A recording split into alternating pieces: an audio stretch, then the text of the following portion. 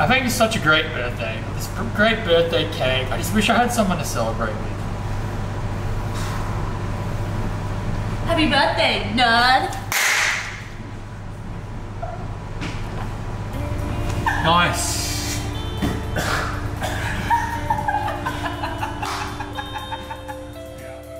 You were diagnosed with cerebral palsy at 9 months old. I don't want to go on the big story because I'm sure you've done this interview many times. It was physical therapy for you. What was gaming then for you at the time? Was that an escape for you? Was that something you went towards just for fun? Like, what brought you to gaming as a child? So gaming for me from the very, very start, it was all about competition. So when I was very little, going through school and everything, I couldn't do any of the school sports. I couldn't do athletics. I'd take sick days and everything because I couldn't run, couldn't jump. I remember going to and from classrooms, kids would push me down the stairs. It's just absolutely horrendous. And there was no way that I felt that I could really compare to any of the kids in any kind of activity or sport or what have you. I did okay academically, but there was nothing athletic in a sense. But I had a Nintendo 64 back home with Mario Kart, and I could race my siblings and race mum and dad and everything. And I just grinded away at that because it was the one thing that I could kind of compete with the other kids in. Did you feel like a level playing field, kind of? Yeah. Well, it felt like a level playing field for a while until like they'd go to bed because they've had enough, and I'd just stay up there grinding Mario Kart time trials or something because I just really wanted to be good at something because I struggled so much at everything else. And then all of a sudden, no one at home wants to race me in Mario Kart anymore because I'm just like wiping the floor with it. So then what was it that brought you the most joy growing up? Were you leaning towards more gaming or more swimming? So swimming didn't bring me any joy growing up at all. I actually absolutely hated it. I couldn't stand it at all. It was something that I knew I had to do, and I was also kind of forced to do as a form of physiotherapy. The thing that made me fall in love with swimming was the realization of the Paralympics as being a competitive opportunity for me. Because despite having a disability, it's not the most visible thing in the world. I'm not missing a limb. I don't use a wheelchair to get around. So because of that, I just was always seen as the clumsy kid that couldn't compete or do anything. And I saw myself as that as well. So when I saw the Paralympics as an opportunity for people with milder, less visible or obvious disabilities to also compete at something and be really good at it, I was like, wow, I want to do that one day. You know, Mum, Dad, please, like, sign me up. Please. So that's when I fell in love with it. But for a very long time, that was maybe when I was around 10 or 11 years old. But up until then, the only thing that really brought me any kind of joy and happiness and excitement in life was just gaming. Whether it was, like, you know, playing my siblings in, like, Mario Kart or screwing around in, like, Ocarina of Time or, like, any of that kind of stuff. Like, that was the thing that I really enjoyed, was just something that I could talk to, like, possibly some other kids at school about or have a laugh with, like, my siblings. And then, it was just, like, the one thing that made me feel kind of normal, where in the rest of my life I didn't feel normal at all. And then how long was it until you got to a point where you were like, okay, like, I really like gaming? Like, not just, like, you know, playing a console game at home, when you were like, okay, this is starting to feel kind of like more than just, like, casual? So for me, the moment when I realized that gaming was something that I really enjoyed was discovering esports. So the very first kind of esports exposure and experience that I had was actually Team Fortress 2. So of course. way back, this might have been maybe 2011, 2012, playing on a MacBook Pro that I got from school or something. So it was absolutely horrid performance in the game. And I walked into, like, a 6 versus 6 pub server. And this is back in the day before any of those, like, plugins and support stuff kind of existed. So what everyone would do, you'd all join a server and you'd all have to join spectator at the same time. And the last 2 people to join spec would be, like, team captains. And then they'd have to, like, have a melee battle to pick out, okay, who's going to, like, pick first or second, like, you know, all that kind of stuff. So way back. And I just really loved it because it was that pure competition. It was something that, you know, hey, I play this game a lot because I don't have other social opportunities or things outside of what I'm doing with swimming. But this is something I'm actually really good at. Like, I'm beating all the other kids that also kind of suck at tier 2 because we were all absolutely horrid at it, like proper trash. But we just came together and played that and had fun. And this was like, hey, I'm really enjoying this. I never really had any proper competitive experience in TF2. It was mostly just like community pubs and everything. But it was a lot of fun. I just really enjoyed that because it's like, hey, something I can compete in where it doesn't matter that I have a disability because we all suck at this game. We're all just trying to shoot each other. And no one can great. see you, right? So like you can be whoever you want to be when you're gaming. It's not the like assumption of look exactly. at that guy. And it's something that's actually it struck me as really difficult for quite a long time. Where, especially as I started swimming more and more, so I got involved in the early days for my esports career in around 2012, but I made my first Australian swim team in 2013. Right. Okay. So with that, I spent a lot of time still playing TF2 and everything, doing all my aim prac and these random like community maps and everything. And I reached this point where it was like, so the thing that was really, really difficult with, I guess, my identity and my disability within esports and within gaming, starting in esports at the same time as when I started and made my first Australian swim team. The thing that was really challenging with that was I was so proud of the fact that I've finally reached what was, and still kind of is, the pinnacle of elite sport. I'm representing my country on a global stage. And I was so proud of that, and I wanted to tell the world about it. So on my Steam profile, I had a list of like my swimming achievements and the fact that I was on like these national teams and everything. And I was also proud saying, hey, you know, I've done this, I'm on the Paralympic team, I have a disability. And the thing that was so challenging with that is the amount of abuse that I actually copped online from other people. And I think in some ways it can be kind of difficult to hold them at fault because they're kids. And when you are young, you don't know what's right and wrong and you're learning all that kind of stuff. At the same time, it's just a lot of arseholes. Oh, absolutely. Straight up. Oh, yeah. In gaming, especially shooters, it just breeds that. Well, it's the fact that you can hide behind an alias, I think. Absolutely. And it's not just you can, but other people are as well. So when all you're seeing is pixels on a screen and a name that's floating around, it takes the human element away. And I feel like it's this kind of thing where you get these kids that say the most horrific, nasty things to each other. In person, they would never say any of that, and they may be quite lovely. But online, when you take the person away and there's no repercussions for those kinds of actions, that's when they just think it's okay to let rip. And if they don't get punished for saying these kinds of things, like on a school playground, if they use these really abusive, ableist, sexist, transphobic slurs, they will get detention, they'll get suspended, they'll get expelled, what have you. But in esports, it's just, oh, just queue up again, play the next game, do it again. And that's that thing that I found really, really difficult for quite a long time, because although I was so proud of my identity and my disability, I felt like I had to sacrifice my mental health to be proud of that. Or hide my identity, hide my disability, and then just be like the other kids. And I don't want to do that because I'm quite proud of... You shouldn't have to hide it, Exactly. But then you should just be able to log into a game and not have to always defend or talk about your identity. This is something just that I experienced as a woman in the space. You know, I'm proud to be a woman, I'm proud to be a woman in gaming, but sometimes I'm like, I wish I could just be like, I wish I didn't have to think about it for like one day. I wish I didn't have to exist as a woman in a space. I wish I could just be a human in the space. Yeah, exactly. Like, I'm proud, but like, come on. It's something that is so... I've done countless tweets about this kind of thing because I'm so passionate about it. I feel like diversity and inclusion is such a misunderstood term. It literally says in the word inclusion that it's about being included. It's not about being put on a pedestal or being lifted above and being like, wow, women can do anything. Women can do anything, absolutely. But it's not this thing where it's like, I'm better than you because I'm female. I'm better than you because I have a disability. It is, I have a right to access and participate in these kinds of things because I'm a human being and I want to do the things that human beings enjoy. I would just like to exist in Exactly. space with you. I just want to be bad at this video game with you guys. Please, come on. It has no bearing on like who I am as a person. If I'm shit at this, I'm just shit. It's not because I'm a girl. Exactly. God, That's I'm the just thing. shit. Yeah. Hi guys, just Loz interrupting real quick, asking you to maybe like this video if you're enjoying it, maybe subscribe to Grieved. It would be really nice. It would mean the world. It would mean a lot. If you could, please. Thank you. Back to the episode. Back to Loz. I'm so drunk. Can you take us through when esports kind of started to become a bit more serious. So you were playing TF2, I know you were playing CSGO a lot, and then obviously you became a pro in Valorant. What was that kind of timeline like, and how did that align with your swimming timeline?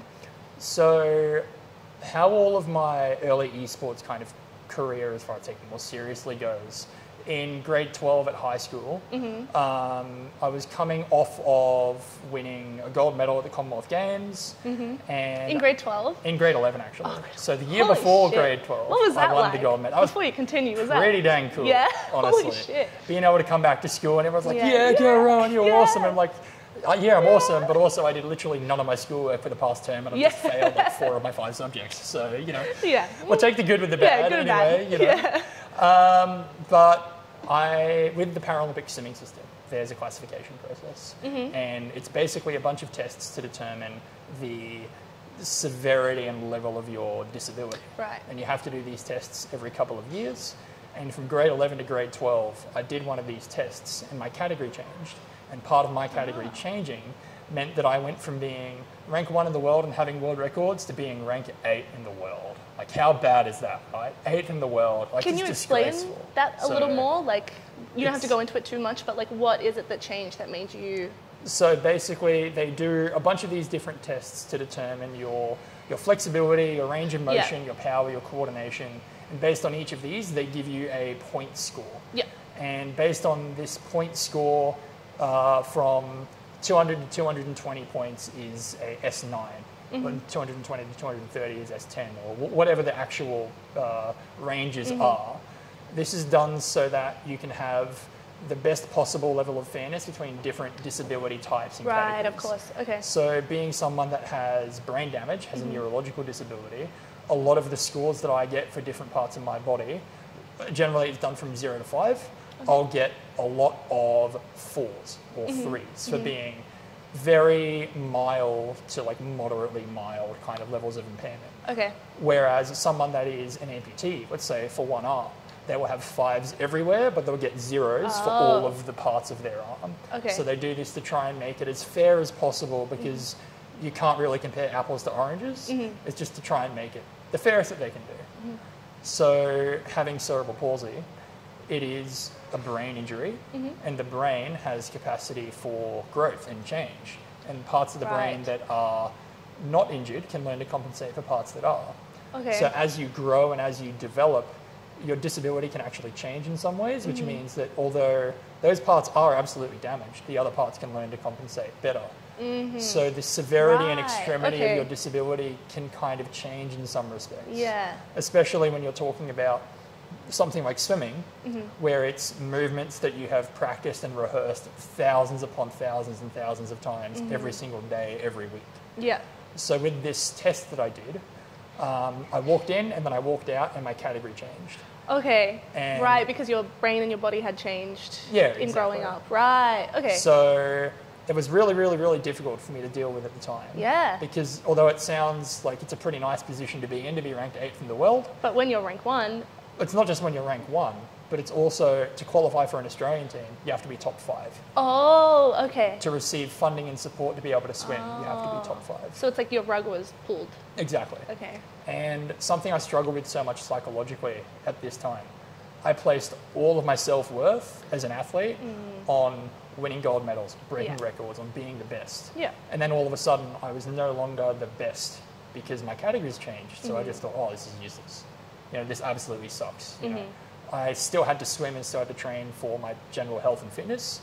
So I continued that throughout grade 12, but I said, you know, screw this, I'm going to go do something else competitive with my time. So then instead of being addicted to swimming competition, got involved in Counter-Strike. Yeah. One of the other students in one of my grade 12 classes was a CS player. Was nothing super insane. Like, he played a couple of CSGO tournaments, and I think he played 1 or 2 in CGA. But his team is like bottom of the barrel in the amateur leagues kind of thing. Yeah.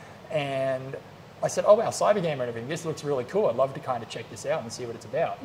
And then trying to just get involved in that space throughout grade 12 and being like, wow, this competitive Counter-Strike thing. Yeah.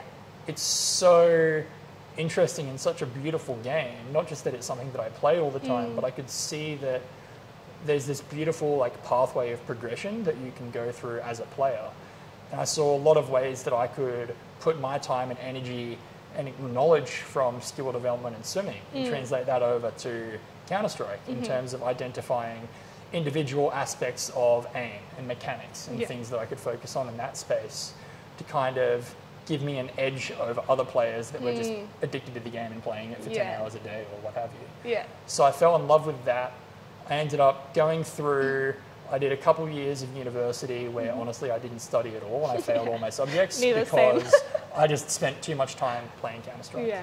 And I'm not going to say too much time because I loved it. Yeah, it was like time well spent. Exactly. Yeah. I gained so much just enjoyment and happiness out of playing CS and watching myself get better and better at the game. Yeah. But also going back a bit, it was really challenging as well because as I was getting better and better at it, I was getting a lot more abuse. Of course. And one thing that I realized very early on in my Counter-Strike career, there was a gap in the meta that I realized. So in CS, you've got your AKs and your M4s, but you've also got your scoped rifles, the SG and the AUG. And people just called them noob guns because they have scopes on them. And you know, you're only using them if you're a noob and you need a scope because you can't hit a regular shot. Aim. Yeah. But I realized very early on that even though these guns were more expensive than your AK and your M4, they were so extremely good and so incredible and versatile in the ways that you could use them to take on, like, you know, with an SG, I could post on the same line as an AWPer. Yeah. And I could win those fights consistently with a gun that costs like $1,750 less or whatever it is. Yeah. I just realized that these guns are so insanely bloody good. And I kind of became a bit of a force to be reckoned with and gained a very negative reputation, actually, amongst a lot of players because they said, oh, he's that kid that just mains the COD guns and he's not actually good. Even though I was like climbing a lot of the ranks, getting into like FPLC, starting to climb up in these divisions, everyone was just harassing me all the time. They had to pick what to belittle you for. They were like, well, he's doing better than us and we don't like it. So whatever he's doing is shit and bad and noob, even though you're like... Like, they give me crap for using the COD gun, but if I'm using the COD gun, I'm still just absolutely wiping the floor with them. Yeah, so they should be better than you if you're just using the COD gun. But then they'd get back into the disability stuff because they couldn't beat me in the game. Yeah. So they've got to beat me somewhere else. Yeah. And sometimes, honestly, they're just such assholes that they they would beat me in the game and they'll just beat me down anyway because it's not enough to them. And they need to know that they've absolutely destroyed the other person mentally to be able to, you know, sleep at night. Feel okay, with themselves. Yeah. It's really depressing, but something that I'm hoping to kind of do with my platform, my profile now, and like my current day esports career, I guess. I don't have the time to be a professional player. But it's just to be a good role model because a lot of the time I see a lot of these popular Twitch streamers from North America and everything that they'll stream, but they will rage all the time with their teammates and they'll get really mad and really toxic and aggressive. And it's not fun.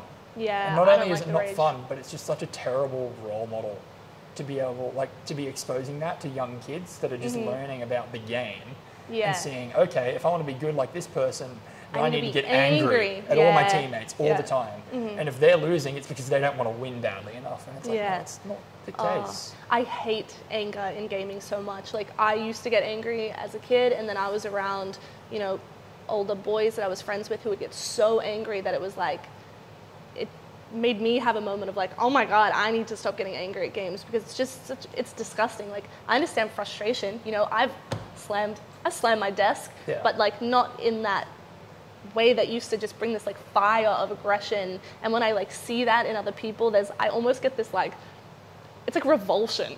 I'm like, oh my God, like, I know you're upset, but like, keep it, like, you're an adult. Yeah, just chill. Just chill. You can be mad. You can be like, man, fuck.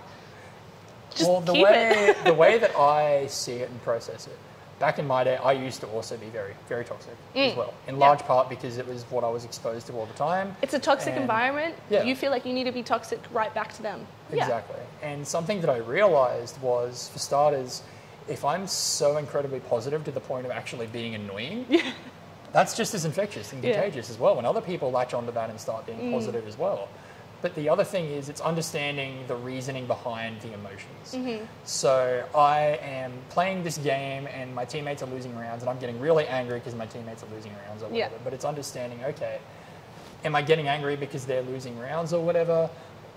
But everyone wants to win. how does this anger, how does this negative emotion actually help me win? It doesn't, because it's Absolutely taking not. away from my ability to focus on what I'm actually doing.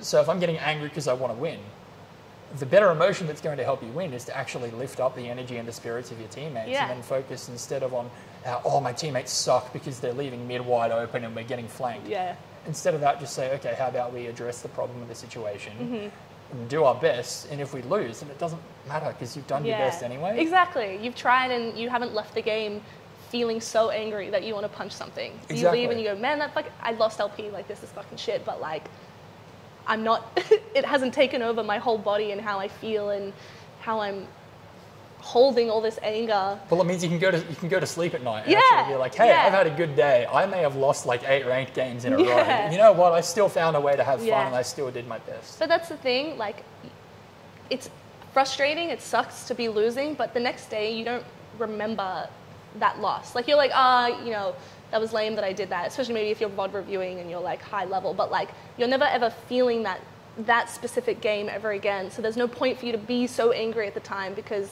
you're just giving yourself so much grief. So something it's something I've learned from my swimming career, especially in the past kind of 3 to 4 years. Yeah.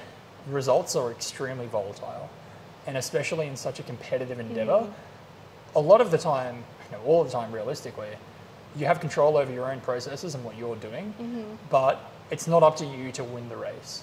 Ultimately, it is, whoever's fastest is going to win the race, and you could do absolutely everything you possibly could to win that race, but the other person's doing that as well. And if they do that and they beat you, then how can you be upset with yourself because you've done everything that you possibly can? So it's shifting that mindset over to being very heavily process focused and process oriented, and saying, okay, win or loss at the end of the day, sometimes people just hit these insane clutches and have these crazy rounds, make these absolutely wild plays. And good on them. That's part of the thing that's really beautiful with esports is it doesn't matter how up you are or how down you are. You can always make that comeback. You can always have that, that crazy game which is so incredible that they write books about it and stories about it. James Cameron's hitting me up because he wants to direct a movie based on this ranked game that I played last week. And I didn't get mad in it. It was sick. Exactly. Like, it's something which is so incredibly beautiful, and I think reminding yourself about that and saying, okay, I'm down all these rounds, or I've lost so much elo, but the elo doesn't matter because the elo comes down to whether I'm winning or losing versus other people that are also trying their best. How about instead of that, I just focus on doing whatever I can control within my own ability to be the best player that I can be. So I guess as a swimming example, I spent so long just wanting to be the best and just wanting to win that all I was thinking about was that actual race in the moment, kind of, where's this guy, I've got to move faster to catch up with him. And then shifting that over to being process-based, it's realising, okay, there's more things that I can do in terms of understanding, all right, as I'm swimming through this lap, the fastest part of the race is the very start, and you're always slowing down as the lap goes on. So how about kind of flipping that on its head and saying every lap that I race, I'm going to try and build an increase in speed. Because if the fastest part is the beginning, then I should be doing everything that I can to hold onto that speed for as long as possible. And as fatigue comes in, the only way to hold that speed is to increase. So understanding those kinds of things that are really nitty gritty, they could be little 1%ers, but just bringing it down to that actual process and what you can physically control yourself means that you're going to recognize a lot more mistakes. You're going to recognize a lot of things that you can do better. And whether you win or lose, you're always getting better and you're always trying your best and you're trying to do everything within your power to do the best performance based on the processes that you know. And then it's like, I'm happy, you're happy, everyone's happy, and we're all getting good. Transitioning from gaming to swimming is actually something I've done a couple of times. So I was watching myself as I was playing Counter-Strike getting better and better and better, and I recognized that I was at this point where I had not that much time, and I could focus on esports and take esports and Counter-Strike more seriously and give up swimming, or I could continue swimming and really put everything into the pool. Because I think much to the credit of esports, you really need to put so much everything to being a pro player. Especially I think in Australia. that saying everything is kind of I think there's a lot of risk associated to putting everything into this one kind of chase, this one vertical, because it's important to have balance. I've found in my swimming career, this is actually what I found when I gave up Counter-Strike to focus on swimming completely full time. I put so much pressure on myself to compete in swimming because it was all that I had, that when it came to the big major competition at World Champs, although I was absolutely fit and strong and like powerful enough to be able to win, I came third in both of my 2 events. And third is still damn good. Yeah, fuck yeah. But I knew I could have done better if I'd nailed my processes and done everything right and made the most of the opportunities. And a big part of that was having that balance so I didn't crack under the pressure at the very top. Yeah. I guess going back a little bit anyway, I recognized that in Counter-Strike, I was getting to that point where I was kind of starting to play in competitions and play amongst teams that were like top 8 in the region, qualifying for FPL and these kinds of things. And I could get better, but I needed to invest more time. And I just didn't have that time. So I said, all right, instead of that, I'm just going to cut CS completely. And I discovered as a part of cutting CS completely that it turns out you really can't compete that well in swimming on 5 hours of sleep every night. So I would train from 4 till 6 p.m. at home. Then I'd get back home, like mum and dad would cook me dinner. They'd be waiting for me as soon as I walk in the door at 10 past 6. I'd eat dinner really quickly and then get online at 6:30 for prac, 6:30 till like 10, 10:30 even. And then I'd play like 1 or 2 games of FPL. It'd be midnight when I go to bed, and then I wake up at 5 a.m. to get to the pool at 5:30 the next day. So you did like pool, gap, pool games? I was doing a lot more than just pool, gap, pool games. So going back to that idea of process and wanting to do everything I could to be as good as possible. Ultimately, I ended up using a big part of that gap in the middle of the day to just sleep. To catch up on the fact that I only had 5 hours of sleep. As you should be. But I would also do heaps and heaps of aim practice. Aim practice? Having a physical disability that impairs my coordination and my fine motor skills, I recognized that to be able to compete and aim at the same level as the other players, I needed to invest significantly more time in improving those mechanics and improving those skills. Even though I used the COD guns and the things on the side, that wasn't enough to cut it because you still need to have that raw mechanical ability. So I would grind so hard just sitting in like aim bots and 1v1 servers and these kinds of things, just practicing and trying to get as good and as consistent as possible in my aim.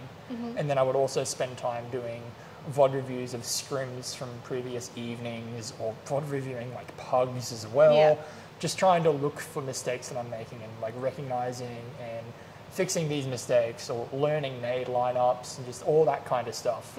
I recognized from my swimming career that you need to be very deliberate about your approach to sport to excel and to reach the elite level. And in esports, a lot of people don't do that. I find a lot of people say they want to be pro and they just grind pugs for 8 hours a day and that's it. And I feel like something that made so much success for me to be able to play at the level that I did in Counter-Strike was because I took so many of those extra steps to try and become the best player. Because if I just sat there and played pugs all day, every day, then I don't think I would have made up the difference that I needed in terms of the tactical understanding in that to make up for my disability that holds me back mechanically.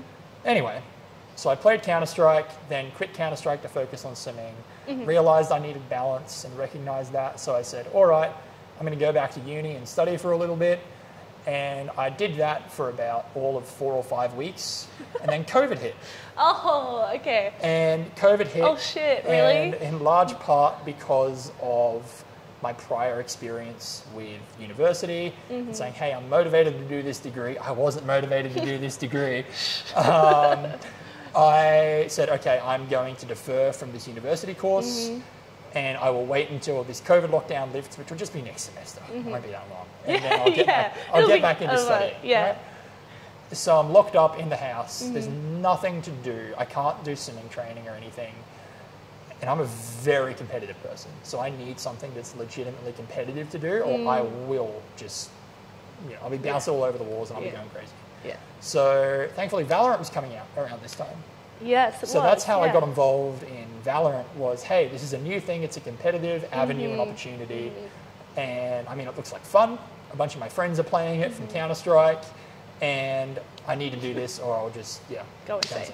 Yeah. So I said, all right, I'm going to play some Valorant. So I got on it, chatting to a couple of different people saying, hey, like, I think I have a lot to add to a team, but I'm looking for a team to see who's kind of around, who's got some slots available.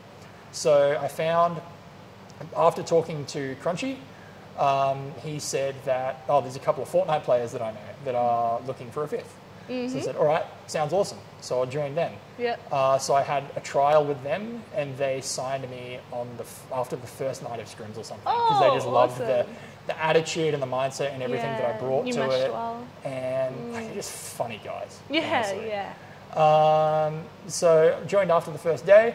It was Team Pants Down, and we were very well known in the early days for kind of being 4 Fortnite players and a fish. We were known.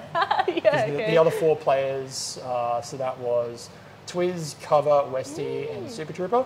I know of Twiz. I know that name. Honestly, I actually had to think about what their usernames are. Our bonds is like the boys. They're so close that I know them as first name basis. Oh, yeah, of course. And from the very early days in our team, like, it's what, Twiz, Cover, whatever. But I know them as like Sam, Jesse, Chris, Hawaii. And absolute boys, still love them. Our Discord chat is still active, even though we disbanded like 2 years ago. Sweet. It's crazy. That's like that. That's like that copy pasta. That's like, I know him by his first name. I call him that because we're friends. Yeah, exactly. You would know him like that. We know each other really well, so I get to call him by Rowan. Really exactly. Cool. First name basis. So rad. Continue. So we're playing, and we're doing really well domestically. We're kind of, at this point, we're already in that top 6 to top 4 amongst all the other teams in beta. And we're playing on like 220 milliseconds of ping, North American servers, absolutely scuffed as heck. But we're just going for it anyway, because that's what we have. And we're grinding away, and I say, hey, I've found a lot of benefit out of working with a sports psychologist in Sydney. So I'd love to bring this sports psychologist that works in esports, Michelle, who I absolutely love. I really want to bring her on board to this esports team. So I spoke to the other boys, and they weren't too sure. And eventually, we had them meeting with Michelle, who I absolutely love to bits. And the boys agreed to it, which is nice. Michelle said she really wanted to work with the team, and that was great. It was a massive financial investment on my front because, she's a professional. And I paid for it out of my own pocket. Oh, good on you. No sponsors, nothing else like that. I had a lot of money that was saved up because I wanted to go on a massive European holiday after the Tokyo Paralympics. Never got to do that because the Paralympics weren't happening. So I have a bunch of money sitting in a bank account, and I want to do that.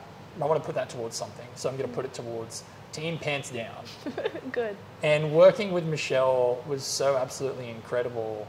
Just the things that we kind of learnt in terms of, I expected everything in sports psychology for esports to be about tilt and just managing the negative emotions and stuff. And a good amount of it is. But everything is communication. Because ultimately, you will always have good rounds and bad rounds, but no individual player will win a match for a team. I don't care who the player is. You can be Buddy Yay playing for Optics, Simple playing for Navi, whatever else. It's always going to come down to how well you mesh and work together as a team. And a lot of the work we did with Michelle was just based purely on, okay, how can we communicate as well as possible to be the best team that we can be, as well as enabling us further to be able to, run better strategies and everything because we're more efficient with our calls and just even the team bonding kind of stuff. She had such an incredibly massive impact. And not just that, she kind of taught us as well how to have a lot more fun. And also how to deal with the really, really crappy situations. Because every single team, again, don't care who you are, who you're playing for, you're going to have arguments. Things are going to come up, there's going to be drama. And Michelle made sure that we never left the Discord upset. So we would always air whatever dirty laundry or whatever it is, and we made sure that it was always a safe environment so that we could say what it was that we wanted to say. And we would come to an agreement no matter how long that took. Thankfully, I didn't have swimming at this time because COVID lockdowns. Otherwise, I would have lost a lot of sleep because we had some nights that we'd go into very late and in-depth arguments about whether or not aim training is actually worth it in esports or whatever. And I know, like, Chris in particular, he absolutely hated aim training and said, why would I do that when I can just play the game? Yeah, okay, yeah. Pros and cons both ways, whatever. But Michelle's impact was really, really great because it made sure that we didn't end up hating each other. We disconnected, saying, I hate this person because their opinions and beliefs are slightly different to mine or something. Yeah. That regardless of disagreements, we'd always just come together, come to the same conclusion, and just focus on what we're actually there to do, which is to play the best that we can to win more Valorant. So yeah, she was really, really awesome to work with. And we got better and better and better at Valorant. We started playing in some of the Australian tournaments and placing quite well in that top 4 kind of range. And then swimming started again. So I started swimming and started balancing a bit of Valorant. And I reached that same stage where I could pursue Valorant full-time. I could pursue swimming full-time. And I could put more time into Valorant and get better, but I saw greater opportunities within swimming. It was kind of a risk-reward play where I know I'm already so close to making Australian teams in swimming, or on Australian teams. Yeah. Whereas in esports, there's a risk where I could put this effort in. Huge risk. Yeah. And honestly, I still believe I absolutely could get there. Yeah. If I get injured and like I need a shoulder reconstruction and it's still bad and I can't swim anymore, I have absolute faith in my ability to reach an international professional level in esports. That's awesome. I just don't have the time to do that on top of swimming. Fuck no. Believe it or not. Yeah. So I kind of said, all right, boys, I think that this is kind of my time. We'll play this one last tournament together. We'll just have a lot of fun through it, and then that will be the end of the pants down kind of chapter.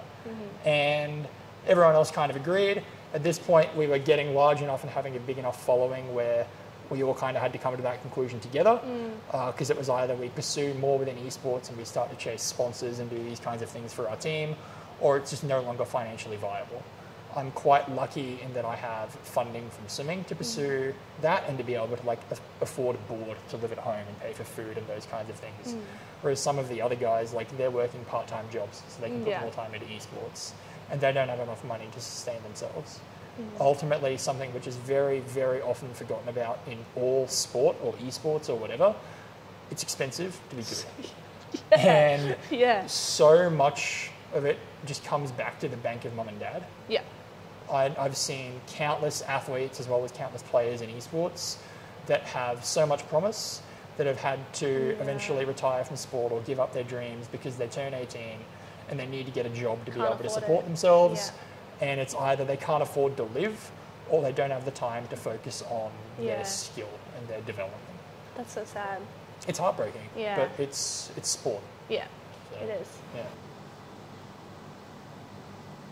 If it came down to it, if, you know, swimming wasn't an option, if you were like guaranteed full time, which would you pick? CSGO or Valorant? CS or Valorant? Honestly, I'd pick Valorant. Why? Do you like the game more, or do you feel like it's more viable as a... I think that they're both extremely viable. Yeah. In their own different ways. Yep. So Valorant is very heavily, they're both obviously very heavily publisher backed, but Counter-Strike has a lot more opportunities for players to go professional because there's so many more different tournaments with large prize pools. Yeah, I mean, Riot owns all the Valorant stuff, so like... And they have an absolute bloody stranglehold on everything. Absolutely, so, they're like, this is our IP, you can't touch it. But Valve is like, you want to run a tournament? Yeah, exactly. Go on. I think... but in that sense, the reason why I'm so much more passionate for Valorant as opposed to Counter-Strike is the accessibility of Valorant. As a player, something that I struggled with in Counter-Strike was, in large part, the difficulty with so much additional muscle memory that I needed to learn spray control. Okay. So a major part of why I used the scoped rifles in CS was because the spray pattern was just down to the left or down to the right. Yeah. Just that one line, that one direction, and you hold it for a bit, and that's kind of all you really needed to learn. Yeah. Whereas with an AK, it's like down, left, right, left, and you need to learn so many different angles and like exact movements. Yeah. Whereas the SG and the org were just like very, very simple and basic, and that worked well for my disability because I have very poor muscle memory. Yeah. In Valorant, it's just straight down and then it's random. And you can't control it. For every gun? I'm sorry, I have not played Valorant. For the Vandal and for the Phantom, yeah. it's like moving at different speeds because the guns have different firing rates, but it's still single movements in single directions, which works really well for me. Yeah. The other thing is in terms of accessibility in Valorant, something which I absolutely love talking about. Although I don't have a visual disability, the clarity around smokes is so much better in Valorant compared to Counter-Strike. How so? So in Counter-Strike, let's say you're throwing a one-way smoke at a window on a Mirage, and you need to be able to tell the difference between this shade of grey and this very slightly different shade of grey. Okay. Or like knowing that this is the border of the smoke, but it might not be the border of the smoke. It could be a one-way, it couldn't be. I get that that's a part of the mechanics of the game, and that's a part of that. Like, it's important to understand what one-ways look like. Just it's game sense. Yeah. But in Valorant, it is so extremely obvious to know instantly what a one-way smoke is because they all have these clear-cut, well-defined lines. Okay. And in that sense, it's so much easier as a player to just watch and pick up exactly what's kind of going on in front of you because there's just that same level of visual clarity and distinct elements for what's on your screen instead of two very slightly different shades of exactly the same colour, as well as having colourblind options and modes and everything. Yeah. I think Valorant has done a very great job in the accessibility front. So it lines up more with my passion for diversity and inclusion within gaming because ultimately Valorant is a more accessible product for more people with disability who want to take the game seriously and be competitive. They're both still pretty bad in a lot of senses, honestly. Yeah. But I think something that's very important to remember with all of accessibility and disability and everything, it's like regular sports as well. Like, you're never going to be able to cater to every single crowd. Yeah, it's not a blanket solution. It's about maximising the level of accessibility. Yeah. And I think that Valorant is just, I think it's very clear to everyone, in my opinion, that it is a more accessible product than CS. The part where I disagree with that is the spectator experience. Right, okay. It is so difficult to watch a Valorant game as a spectator and see what's going on. Because there's just mess everywhere. And it's like some little kid just threw up all over the monitor. Yeah. Colours and crap everywhere. That reminds me of like Overwatch. Yeah, exactly. It's just a nightmare. So fun to play, so hard to spectate. Yeah, exactly. So much. But in Counter-Strike, a smoke is a smoke. Yeah. There's only one kind of smoke, and that looks exactly like a smoke does. Yes. A flashbang is a flash, a nade is a nade, a gun is a gun, etc. It's all so much more easily defined looking at it from the top down. Yep. And it's also having less crazy agents with wacky abilities. Well, that's it. There's no abilities, yeah. So because there's no abilities, there's a lower barrier for entry for a spectator to understand what's happening. My big example with that is like League of Legends or Dota. I have no idea what the hell is going on when I try to watch League or Dota. Like I tried to watch the International the other day and I'm watching this thing and they're talking about like a day-night cycle or something, and not knowing the game, I literally thought they were talking about like what the games are going to look like this evening for like the next teams that are playing in a couple hours without knowing, no, it's an actual game mechanic that there's like a day cycle or It's funny you say that. I find myself speaking about that a lot, especially at events like MEO or speaking to, I find myself speaking to Uber drivers about this a lot because they're like, what do you do? And I'm like, have you heard of esports? Like blah, blah, blah. You know, coming from originally a League person, it's so hard, as you were saying, to come in and like, say you're at MEO or you're at somewhere and a League thing's on and someone's like, come watch League with me, and you sit down and you've never fucking seen a MOBA before and you're like, what? I don't understand. Especially for LoL, what's a Nexus? Like, why, what are they doing? What are the lanes? But you sit down and watch CSGO and you go, oh, guy shoots guy in head, plant bomb, boom. You lost me at Nexus. Well, exactly. But so there's like, it feels like, you know, MOBAs and a lot of other games have this kind of like language around it, whereas CS, obviously, like when you're playing professionally, it's, you know, worlds more intricate. Well, that's the thing that I love about CS. Yeah. Actually, I quite like this about Rocket League as well, in that they are very easy for a spectator to understand without prior experience of the game. So marketable. But the more experience you have of the game, the more you can see the beauty that's kind of within. It's the same with fighting games. Yeah. Yeah, you can sit and you go, oh, he punched him, but like, it's 50 more layers. Or it's from like, that. you know, Evo Moment 37. Looks Yeah. incredible to just your average Joe that's watching this thing. But then you realise it's, 17 or 18 different, like, frame-perfect inputs Yeah. and perfect timings Yes. and positionings and, like, everything like that. And it's like, it's beautiful. It's what makes esports so beautiful. Agreed. That's what I love about those kinds of titles where League of Legends is still exactly the same, no doubt, that the skill ceiling is so incredibly high and the tactical knowledge and everything is just immense. But they're hard games to watch if you Yes. don't play. Yeah, and there's a if you're not barrier of part entry. it. Yeah. There isn't a perfect esport. Oh, fuck no. And going back to this whole accessibility, diversity kind of argument, it's what I kind of love about it as well, is that, you know, regardless of what your disability is, there's opportunities to compete. Agreed. If you have a extremely limiting physical disability and you use a powered chair and you have extremely low control of your motor function, you can still play Hearthstone. Like, Yeah. there's still options, there's still opportunities. I'm really interested to see over time, I think particularly with console-based esports, I'd love to see a Rocket League Pro that uses the Xbox adaptive controllers and uses these kinds of setups that look so unique and so foreign because it works for them and their capability with their disability. But they've made it work for them to be able to play it, whatever their potential is, regardless of what's being created for the masses and for other people to use. It's something that I know there's people out there and I know there's the talent that's out there for these people with disability. Speaking from personal experience within Valorant, like playing overseas as well as playing in Australia. Like I say playing overseas, but it's more like I take a setup with me when I travel overseas and I just play ranked games. Yeah. And I've met other players internationally with disability. I've met international female players, and there are some seriously cracked gamers out there that do have a diverse background compared to your straight white male like archetype of your average esports pro. Yeah.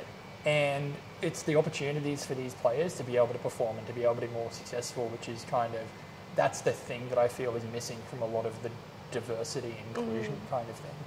And it's not necessarily a thing of, okay, to fix female participation in esports, we need more female-only competitions. Because something that, I don't know if I coined this, but I thought of it the other day and I love it. It's diversity and exclusion. Because a lot of these opportunities and things you see that come up, it's saying, hey, we care so much about women, we're going to create a female league. Yeah. But is there a pathway from that female league into being integrated and included in an overall professional esports environment? Or is it just the female league is the best that women can get? Yeah. Because then it's not inclusion, it's exclusion by definition. It's esports has this incredible potential and capacity to be truly inclusive. Like in traditional sport, you have male and female sport, you have Olympic swimming, you have Paralympic swimming. No matter how good I am as a swimmer, I will always be limited in my physical ability from being able to compete to the best of the best at an international level in able-bodied swimming. That's just the nature of the disability and the nature of my body. That's not the case in esports. So why do we have so many of these separate leagues? I understand the opportunity needs to be there, but I feel like the opportunity needs to be extended with these pathways further on from that.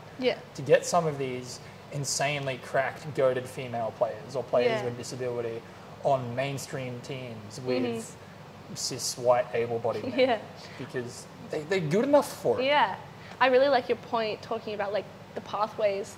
Whenever there becomes like a new women's league, there's always you know, everyone's opinions, everyone's entitled to their opinions. Personally, I think women-only leagues are great because, you know, give the women a chance, obviously. But I really like what you're saying. It's like, okay, but then what are the pathways? I absolutely agree with you. I think that there needs to be, like, safe spaces. Exactly. I think that especially for female players, the amount of abuse that I have copped myself for being a male player with a disability is massive. And that's a disability that I can kind of hide in an online environment. If you're a woman, it can be very, very difficult to hide your gender. You don't want to speak in a game. I know so many women that are really, really good at Valorant that refuse to use their microphones because they are so scared of the abuse and the hate that they'll cop from anonymous jet insta-locks that just want to like spew absolute garbage in the microphone. And that breaks my heart. And that's where I think that there's there is a legitimate need for that kind of safe space where Yeah. women can be themselves, they can communicate, Well, that's it. Give them a place where they can be comfortable, can play to the best of their ability, knowing that they're not going to be called a fat bitch, and like can prove themselves without having to carry the mental weight of like, yeah, someone fucking harassing them in game. And then, you know, then you're fostering talent in a comfortable environment where they might, you know, finally get the confidence to perform the best that they can because they're not bogged down by all this vitriol over here. Exactly. And I Yeah. think that there are a lot of competitions coming up, and there's always more for female esports, and it's great. But without the opportunities for those female players to then be integrated into the top leagues, regardless of gender, Yeah. then I worry that as an industry, male and female esports will divide further and further, and you'll Yeah. have that segregation where it's just not necessary at all. I hope it does change, and I think to a level it will. It's like this is going to be a little bit cringe of me to bring up. I don't know if you know, I'm like quite a big wrestling fan, and so I grew up watching wrestling when I was very young, and being a young woman into a male-dominated thing, which I always am with gaming, my music, Sorry to cut you everything. off. Does this mean you're going to put me through the table back there or something? I wish. I fucking wish. Do I have to worry about like the No. chair that's over here or something? You just, No, like, yeah, slam you it just over you the wait. skull? Just you wait. You'll hear a theme song come on. You'll be like, holy shit! All the lights will turn off. Du- du- du- du. No, so I grew up watching, being 7 and loving wrestling, but all the women wrestlers I watched had to do bra and panties matches. They weren't allowed to do an actual match. They had to do a match where they came out in skimpy clothing, and the way the other woman won was by undressing her. And like, this is just the shit that I grew up with, and it was normal and whatever. Like, I love a bra and panties match in my internalized misogyny way. I'm like, you're hot and you're doing sick stuff. That's awesome. But when you're just reduced to that now. So now it's like, 2 decades later, and I've had this moment of like watching wrestling where there has been, obviously there's still very fundamental issues with the way women are treated compared to men, but the attitude has changed so much. All the women wrestlers are treated as so equal. They make, not all of them, but a lot of them make as much money as all the men do. A lot of them are main eventing some of the biggest events in the world. And it's been so crazy to watch this other male-dominated thing that I'm really into, have this total change in the way women are treated and how valid they are in this thing that they fucking care about so much. And then to, be working in esports and just be like, whew, look, there's an example we can look forward towards. So I guess my point is like, well, I've seen it in wrestling, which is very sexist and fucked and whatever. It's changed there, so like hopefully it can change in esports. It's we all know maybe in 2 that decades. we all know that it can change, and we all know that it has the capacity for greatness. Yeah. But it's recognizing that and saying, okay, how do we create that change? What do we need to do? And I think that's where, at least to me, a lot of my experience within esports comes down to being a player, as well as my experience in sport, in swimming. And it's saying, okay, as a player, what do I need to be able to compete with the other guys? So at the very start of my swimming career, way back before I was qualifying for teams or doing any of this stuff, doing Learn to Swim, I was 10 years old, swimming with the 5-year-old kids because I couldn't coordinate, couldn't move my arms and legs properly, and the Learn to Swim teachers were like, okay, you cannot move out of this class until you can learn to do this movement, that movement, the other kind of stuff properly, which my brain just does not allow me to do. Yeah. So it's recognizing that and saying, okay, well, you may not be able to do this or that or whatever because of your disability, but you can still do the laps, you can still build fitness and build that baseline. So we can work with these things. We know your kick's always going to be garbage because you can't coordinate your legs. That's just reality. Yeah. So let's focus on your strengths and focus on the things that you can do. And it was through realizing and discovering that alternative pathway that I found, abilities to increase like what I'm doing, to be able to get better at what I'm doing. And it's absolutely not me trying to directly say, being a woman in sport is one-to-one identical to having a disability in sport or something. It's all different for every single person. Exactly. But it's just knowing that there's that need for those not just alternative pathways or whatever, but just pathways in general Yes. to be included in whatever the top squads are doing or the top teams are doing or whatever. If you have that pathway that allows people to be included if they're good enough, then they can be included for being good enough. And you don't have women that are so insanely talented that they could be on these top Valorant teams or Counter-Strike teams that are missing out on the opportunities because there's no pathway and because they're stuck in the female leagues. That's something that I'm so worried about, not just with female esports, but speaking with different sponsors and brands that are interested in how they can engage disability within gaming and disability within esports. And I know there was one example that was brought up to me a while ago that says, okay, how about we do a charity tournament where we we get a bunch of players with disability and we play these like people with disability versus each other. It'll look really cool. We'll get the publisher of this game behind it. Yeah. Great exposure for the brand, for the game, for the players with disability. Everyone's going to watch it and it'll be like, oh wow, these people with disability are actually really good. No one's going to watch that at all because these players with disability, they don't have any like notoriety with the community for being good. They're just a bunch of rants. What's going to pull the people who aren't paying attention in? So you build these pathways, or let's say you do it as a community one-off activation or whatever, where you have, let's say, a bunch of top like Counter-Strike players. Let's say, we'll ignore the disability stuff.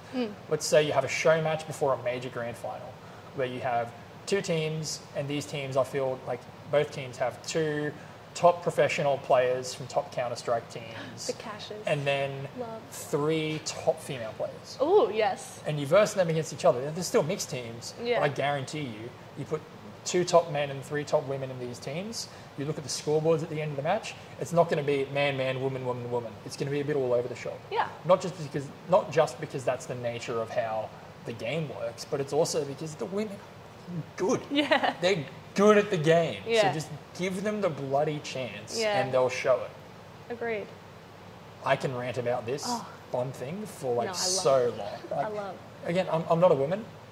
I don't really? Really, believe it or not. What? Like, I don't identify as female or anything. Yes. But I do have the experience of coming from a background with diversity, absolutely, having a disability, and I've seen the incredible power and impact that having those kinds of competitive opportunities has, because it literally changed my life. Yeah. And having those greater opportunities to be able to compete at the true legitimate top end in esports could be incredible, because that doesn't exist in traditional sports.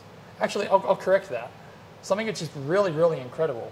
I forget how many there are. I think there's either 3 or there's 4 women on the Australian wheelchair rugby team. So it's the men's rugby team, but there are women that are on the men's rugby team. It's fucking rad. Because they're just really good. And I don't know if you've ever watched like wheelchair rugby. I haven't. You told me not to do this before, but I'm looking at the camera. Oh no, saying, you could do this now. Watch wheelchair rugby. Honestly, it is by far the toughest sport you'll ever see. Like, I can see that. They say, oh, they've already broken their necks, what else do they have to lose, kind of thing. Because they're in these chairs, and they are just absolutely like gunning for each other at max speed, like slamming into each other. No fear at all, because like they can't feel their legs. So who cares if they get absolutely smashed and everything? That's like, fucking awesome. It's just absolutely just ramming into each other. I barely know the rules for it. It's just violent. It's just awesome, hell. And it is so much fun. Yeah. But it's really, really cool to see that in this kind of sport, again, it's a niche sport, it's a disability sport, but there are women competing in the men's leagues because they're just good at what they do. Yeah. It's so cool. Watch it, please. Watch it. There's so much negative stigma about gamers, especially like in mainstream media, of like, oh, lazy, dirty, lives in their mum's basement, blah, blah, blah. But obviously like that's not the real narrative, at least on like, for most people on like a high professional scale. Being someone who comes from traditional sports and then also being a part of esports, are there any, I mean, obviously there would be, but what similarities have you seen? You know, things that you can apply from swimming into being in a professional esports team, whether that comes from, you know, being in a team, practicing, all of that. What are the similarities that you see that maybe the normie wouldn't ascribe to a gamer? So I think that it's something that I can only speak from my own experiences. Of course. And a part of that is understanding that my traditional sport experience is an individual sport where I'm practicing a pre-rehearsed movement. Ultimately, of course. Okay. Although there are slight differences in everything between different swimming pools, environments, etc., a 100 meters freestyle is a 100 meters freestyle. Yeah. A freestyle stroke is a freestyle stroke. Whereas in esports, yeah, sure, a gun is a gun, like whatever, all that stuff. But there's so much more volatility and so much more difference where every round you play is always going to be different. I don't have that to the same extent in swimming. In some ways, that's what I actually really love about esports, because it's always changing, it's always new. Yeah, it's different. That means there's always ways to come back no matter how far down you are. Like the variables are I'm always... down bad in more ways than one, but at least like in game, I can come back I can from figure it, out how you know? to fix it. Yeah, exactly. Yeah. But I think the similarities between the two of them is so much of it just comes down to that discipline that you need to be good. I think that talent can only get you so far, and talent is something that is very much, I think, in the esports space, kind of misunderstood. I think that, yeah, you can get really good off of just playing ranked games and doing whatever, but ultimately if you want to get to that top level, it doesn't matter how good you are individually, you will only get picked up for a major team if you show that you have a good work ethic, if you're willing to put in the hard yards, if you're willing to do all of your theory, practice, your VOD reviews, all those kinds of other things, which is like, it's the boring stuff. You don't get the funny dopamine hits like you do from just playing a ranked game and hitting a nice clutch or whatever. But it's still, it takes a lot of that discipline. And the other thing which is really incredible about like all of that and, you know, the work ethic that's associated, it's those communication skills, and it is that teamwork, that team building kind of thing. It's elements that I've discovered more and more as I progress later into my sport and esports career. It's relatable to all walks of life. It's not just a thing of what I learn in swimming is only good in swimming. It's everything else. It's like learning about how being more specific and process oriented has led to greater success than being results oriented in swimming. I've been able to apply that towards other conversations where, let's say I spent so long looking for sponsors because it's like, hey, I've done all this cool stuff, give me money and I'll promote your product. Turns out no one wants to do that. Yeah. But if I approach a conversation with a sponsor and I say, hey, I am so passionate about diversity and inclusion because I'm legitimately, I care so much about it. I think that esports, gaming, whatever it is just so much fun, and I want as many people as possible to be able to access that. Yeah. I tell these stories to a sponsor, and they're like, wow, this sounds amazing. How can we work together to create this kind of environment? What can we do to give you that platform? It's learning that being values and process oriented, and all that kind of thing across the board, whether it's, you know, within sport, within esports, within sponsorship, within business, whatever it is, that approach will guarantee success because it's authentic. Yeah. And it's kind of selfless in a way as well, because like, at least for me, a big thing that I realized after the Tokyo Paralympics, and something that motivates me so much to being, like towards being a competitor, towards being at this top kind of level, a lot of it is like, you know, loving being the best that I can be and seeing how far I can take what I'm doing. Yeah. But it's this 30-second window that I get at the end of my major competitions. I have this tiny little interview with whoever it is, the lovely lady from Channel 7 or whatever, and I have literally millions of people that are watching this live broadcasted interview, and I can use that opportunity to say, yeah, you know, I swam pretty well, you know, it was good fun, you know, I had a bit of a laugh. Yeah, it was. And like, don't get me wrong, like, I'm all for a bit of banter. Like, Yeah. you know, I played for Team Pants Down, and I gave the Pants Down boys a shout out in my interview after winning my gold medal at Tokyo. As you should. Because I mean, it's the boys, you know, you got to hype them up. You gotta. But with that window and that opportunity, I can also use that to create significant difference and positive change. So now a major thing that I'm motivated by is saying, okay, if I can be really good at this media stuff, and I can also work as hard as I can to be the best athlete that I can be, then I can make the most of these little 30-second windows to inspire young people with or without a disability to make some kind of positive change in their lives. If I can do the best that I can as far as developing and promoting my own brand, then I can share more important messages about diversity and inclusion or being a positive influence towards others in the gaming scene. And doing these kinds of things, it's like, not only am I finding greater success by being value oriented, but I'm having a lot more fun and a lot happier. Yeah. Honestly. Yeah. I know that doesn't answer the initial question. No, I went off on a please. tangent, but it's just like, no matter what I'm doing, I think success is fleeting. Yeah. At the end of the day, I've already got my gold medals, and they'll always be there, and that's pretty Yeah. damn cool And to be that's able to say. Still, fucking rad. honestly. Very cool.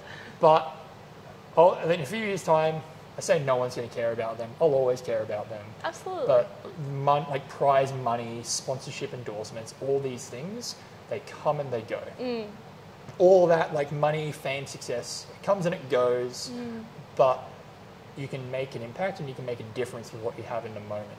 So what I'm wanting to do, regardless of what the hell happens to me, because I've found so much happiness through my journey, is to just spread that happiness to other people in whatever way that I can. I think that's so important just in like, you know, it's fleeting. Everything you do, especially in your young age, can always be fleeting. But if you set up these pillars of, you know, advocating for other people, advocating for yourself, speaking up, being a good role model, you know, that can keep going forever. Even if, you know, you can't swim anymore or you can't play anymore, you can still be that person who has always stood up for people and stood up for yourself, and you can keep being that person. You can move into other things and still be the person who says like, exactly, let's do some good shit. It always sounds nihilistic to say, you know, everything sucks, we're all going to die one day, what's the point? I don't think that's nihilistic. Like, I think that's just reality. It's reality. In a good way. In a good way, exactly. Yeah. It's saying, you know, with my reality, with my experiences, like, I have found so much happiness. I found success through doing all of these things. Yeah. And yeah, sure, that success may go away. But if I can share the messages about the things I've done to find this happiness to other people, then I can give other people the opportunity to feel the same way. Yeah. And that's what creating a legacy and doing all this kind of stuff to me is like really about, and is what I'm trying to do. It's not like to say, hey, I want to be famous so I can make a ton of money or whatever. Yeah. It's just like, I'm so happy with everything that I've done, and I want other people to be happy as well. Yeah. Light just turned off while you're talking, but Yeah. ignore that.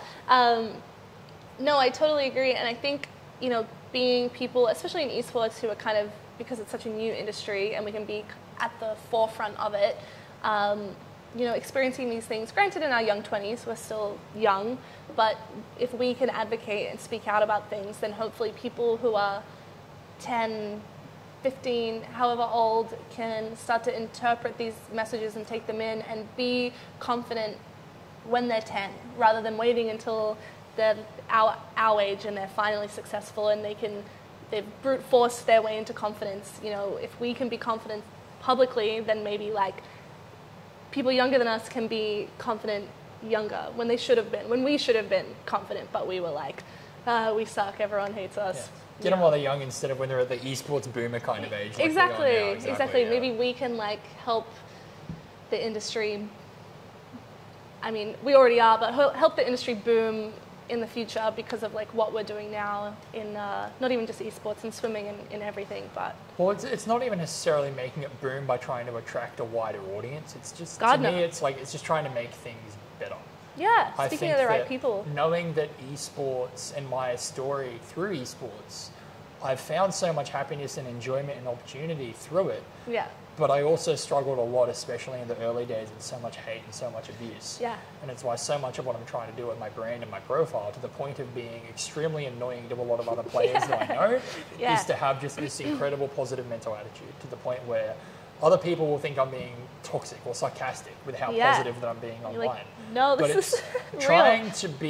Actively trying to be a good role model, because I want to create a better industry and a better competitive scene and a better environment for young people that are coming through, where they don't have to be afraid of disclosing that they have a disability from fear of hatred and abuse. Or if they are female, they can be comfortable with using their microphone without having to be called like a dumb bitch or what have you. Like, I mean, I love that you're saying that. I feel like a lot of what I'm trying to do with grief and with even just my existence is like I can't even tell you the shit I've had to deal with since being in esports since I was 16. The jobs I've had to work, the shitty men I've had to work for, whatever. This isn't like a men suck parade, not at all. But my hope is like, I got through it. surely now I can protect younger women from having to go through it too. You know, it sucked that I had to go through it, but like, you know, I got through. I'm okay. I've had lots of therapy. I'm actually doing quite well. But like, I hope that my existence, my platform, can make sure that it won't keep happening to, you know, younger women, to other people. They don't have to put up with the shit I've had to put up with for them to have a successful existence in esports. Yeah, exactly. I think it's something that no matter who you are, what you're doing, etc., there's always going to be a lot of nasty people that are out there. Yeah, that's always. Across all industries, all environments. Yeah. I've met some incredibly toxic people in swimming as well. Yeah. And I think ultimately a big part of it is trying to promote people to be as positive as possible, but it's also, I guess, encouraging that younger generation of women, of people with disabilities, with whatever else, to just not, it sounds bad to say just grow a thicker skin or whatever, but in some ways it's understanding that often the negative voices are the ones that are the loudest. And I have met so many incredible people and I've made so many great friends through esports. But even now, being a successful sportsman with a, you know, niche internet micro celebrity status or what have you, often I still find myself getting caught back in the negatives, the one or two bad voices, the trolls on Twitter that keep floating around and putting crap up there. It's like, it can be so easy to obsess on the negative and then forget about the positive stuff. I think it's not about growing a thicker skin, but it's about understanding which voices to listen to, which ones are going to add to you. You know, obviously you can't just switch off if you have some fuckhead, you know, spamming you and saying horrible things. Obviously you're reading that and digesting that and interpreting that however you want to, but it's about learning like, okay, that sucks and that made me feel bad, but I'm not going to let that decide how I feel about myself. I'm going to listen to the people who actually care about me. And again, it's not, you know, thicker skin, it's being able to decide which you actually go, yeah, that's valid criticism and I'm going to change the way I feel about myself according to I think what they said. Part of it is also not necessarily encouraging the young female community or disability community or whatever to not let that stuff affect them. It's also about encouraging other people to stand up when that abuse is there. Yeah. I think time and again, it's something that's kind of broken my heart, even in recent times when I've been in Valorant games and I've had female players on my team. Yeah. And I have given the other players on my team an opportunity to step up when abuse has occurred and say something about the situation, and they haven't stood up.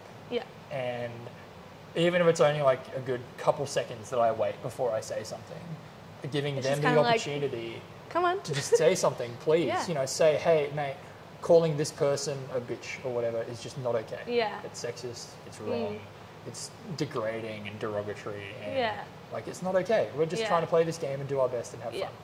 And it breaks my heart that, in some ways it breaks my heart that I'm the person that has to step up and say something. But the more that I keep doing that, and then the thing which I do like is when I say that this isn't on, the other people will kind of backpack off me and say, hey, yeah, mate, what are you doing? Pull your head in. Yeah. And you could have said that before. although I have to be the one to instigate it, it's nice. I'm still okay with that as long as the other people come along with me and say, hey, yeah, mate, pull your head in. And then down the track, more people will have the courage almost to just speak up and say, hey, this isn't on. And that's the thing, I think being that person to speak up, you know, you put yourself in the firing line, and some people validly aren't prepared to do that. It's like, I'm just trying to game, why do I have to be the person who sticks up for this other person, which is valid, but, you know, people should be, and you don't have to take it on personally. You know, there's so many ways to deal with trolls. It doesn't always have to be like a lecture. Like, one of my biggest ways is I just laugh at them. Like, I'm just like, or I pretend I don't understand what they're saying, so they have to explain it to me. I'm like, I don't get it. They're like, you dumb bitch, whatever. And I'm like, I don't get it. Like, you play dumb and they trip over themselves having to like explain why calling you like a stupid bitch is funny. And then it just becomes like, it's embarrassing for them. Yeah. And I think that's, you know, it doesn't have to be like, hey mate, you know, blah, blah, blah. Because I think then, you know, trolls are always going to be like, fucking whatever. They just throw it back at you again. But if you can like, not that you need to conform to this troll behavior, but if you just kind of like stay above it and stay on that level of like, yeah, man, it's all jokes. but you kind of be like, but the joke you're making is dog shit, they're kind of like, they have nowhere to go from that. Yeah. There's nothing they can pick on and grab on and call you a wet blanket or call you, oh, you're probably just a fat, ugly bitch. Like, if I'm like, yeah, but I'm having as much fun as you are. Yeah, exactly. But your joke's just shit, my joke's just a bit better. Yeah. That's, I don't know. For Just me, built that's always different. been my, that's what's worked best for me. And honestly, in many moments, it's turned, they start to like me, which is not something that I endeavor for. But sometimes it's nice to have the trolls on your side, because then when you say, shut the fuck up, they're like, yes, Lauren. Yeah. Yes. And I'm like, You've earned my respect, so I'll be quiet now. And I'm like, it sucks that I should have had to even do that in the first place, but at least it now protects me from them being fuckwits all the time. Future harm, yeah, exactly. Final question. We're a little bit tipsy. I want to know your full opinion on how rampant the use of the word retard is in gaming. So, to me, language is something that is evolving over time. And I think that a lot of people, as they're growing up, they're going through school and everything, and, you know, they may say some really bad words and they'll get punished by teachers, or they won't get punished by teachers for saying this kind of stuff. And in esports, it's an environment where it can be really difficult to be punished for these kinds of things, because it comes down to whether or not someone else thinks what you said was bad enough to be reported. Yeah. And I feel like the word retard and calling someone retarded is typically used when someone makes a mistake. Someone does something that they believe is wrong or what have you. And it's something which is it's extremely ableist language, because it is comparing a person that has an intellectual disability, that has an inability to function with mental capacity to the same standard as an able-bodied person. It is saying that that is bad, because it's always used in a negative context. That's the thing. It's the reason why I'm so incredibly against people that use that word in particular, because it's saying that this disability is a bad thing. It's saying having a disability is a bad thing, because if you have a disability, then you're going to make mistakes. Yeah. You're going to do the wrong thing, regardless of intellectual or otherwise. That's why I'm also incredibly against people calling each other spastics. Yeah, Spastics is very much the same. My disability, by definition, is cerebral palsy, but the style of the diagnosis, it's spastic diplegia, which refers to the kind of the way that it impacts my muscles and the muscles that it kind of affects. It's mostly my legs, and it means I have like high or low spasticity. So flexibility. So the word spastic comes from an actual spastic comes medical... from physical disability. Right. So it used to be a term where people with like cerebral palsy in that kind of way were referred to as spastics. Right. It was a medical term that has Yeah. then been changed into a derogatory term, much like retardation was a medical term that had been changed into a derogatory term. Stupid and dumb over years time. ago, right? Used to be Yeah, exactly. similar, and then it turned into a derogatory term, so they had to phase it out. I think going back to the use of retarded, I don't think that people that use that word are outright meaning to be hateful or abusive or whatever towards people with disability. I think it's just a natural part of language. Over time, I've had to learn myself to stop using language like trying to stop calling people idiots. Yeah. Trying to stop using that kind of language, because it's derogatory towards people with intellectual impairments. Yeah. It's okay to say someone made a mistake and have a little giggle about it or whatever, but when you're referring it back to saying this person has done something bad, and then referring that to saying it's like they have a disability, that's where the issue comes in. Yeah. And it's something which is, I'm totally, in a way I'm okay with people using the language, because I want to educate people about saying this is why it's bad. Because if I'm not there when someone calls someone else a retard, then there's a good chance the other people that are there hearing it aren't going to speak up and say something against it, which means they'll say it again and again and again. Whereas if I am there when someone says that, I can try and pull someone up and say, hey, you know, this isn't okay because of this or that or the other. The thing that breaks my heart, though, is when I am, let's say I'm streaming on Twitch. I may not even be streaming on Twitch. I'm just playing a game of Valorant, and someone uses that word. And I say to them, hey, can you please not use that word? It's really offensive. And they will say, oh, are you streaming? As if it's like the reason that they don't want me to use the language because you might is get because banned. I could get in trouble. Not because it's offensive language. Yeah. That's the thing that kind of hurts. And that's where whenever someone says, oh, are you streaming? That's when I say, does it matter that I'm streaming? It shouldn't. Yeah. It's just bad language. I always try to be respectful though, because I don't think it comes from a place of hate. Yeah. It comes from a place of a lack of education and understanding of the context behind the words. And ultimately, if I can change a few people's perspective on that kind of language and reduce the amount of like ableism that is in the community, whether people realize it or not, then I create a better place and a happier place where maybe more people with intellectual disability will want to play these kinds of games and be a part of things. And I think, if I can do that, then I'll be really, really happy that I've made a difference. Thank you so much for coming on. You have been such a good guest. You've answered all my questions. So good. Thank you so much for tuning into episode 8 of Good Griefed. I appreciate it so much. This is filmed at GGEZ Bar in Melbourne on Queen Street. It is beautiful. The owner, Lachy, is amazing. Come down here if you're over in Melbourne. I've never asked this before. I might have said it earlier in the episode because I'm going to film it after this.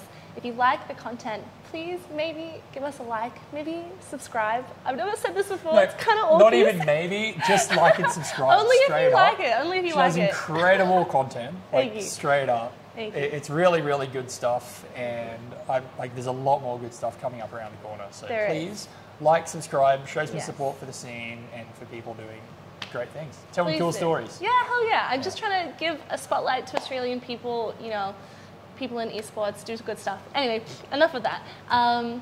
Thank you so much. I'll see you for episode 9. Check out Washed if you haven't. And thank you so much for coming on. Follow Magnetbrain on Twitter. Yes, and something will be advertised.